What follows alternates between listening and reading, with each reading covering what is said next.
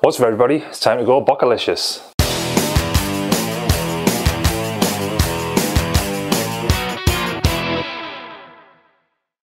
So what do you mean about Bokehlicious? Well, what I'm talking about is bokeh or bokeh. So in photography terms, the bokeh or bokeh refers to the out of focus bits behind on the image. So you hear it quite commonly with the bokeh balls. So when you're using an aperture like f1.8, f2.8 and you're getting the background out of focus, you're going to get those focus things, usually with the light they're going to turn into balls. So then bokeh is essentially a Japanese translation of blur. The good thing about bokeh is that it makes your photographs visually appealing. So for example, when you're taking a picture and you have loads of bokeh or bokeh balls in the background, that's going to bring the focus into the subject of the thing which is actually in focus. So it makes the user draw the eye straight to it. Bokeh is the actual quality of the blur which is behind the subject and not the actual blur itself. So remember, as we talked about in the previous video, the actual blur itself is relating to the depth of field and regarding the aperture, and the bokeh is the quality. The bokeh is actually rendered from the lens, not the camera. So if you want some really good bokeh balls and the quality of them is absolutely amazing, the best thing to do is get some really old lenses,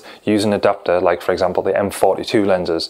You can get some of them and they're absolutely amazing at putting the background out of focus with the depth of field and the aperture, and then the quality of that background blur is just fantastic. So if you want some really good bokeh, then recommend some old lenses. So you can get different kinds of bokeh. So you can get the round bokeh balls, and you can also get hexagons and other things like that. That is based on the aperture blades. So for example, some of the lenses have 7 straight aperture blades, and that creates a hexagon shape, whereas most of the modern day lenses and things like that have the round apertures. So that's how you get the round bokeh balls. And that's bokeh covered, and that was Bokehlicious.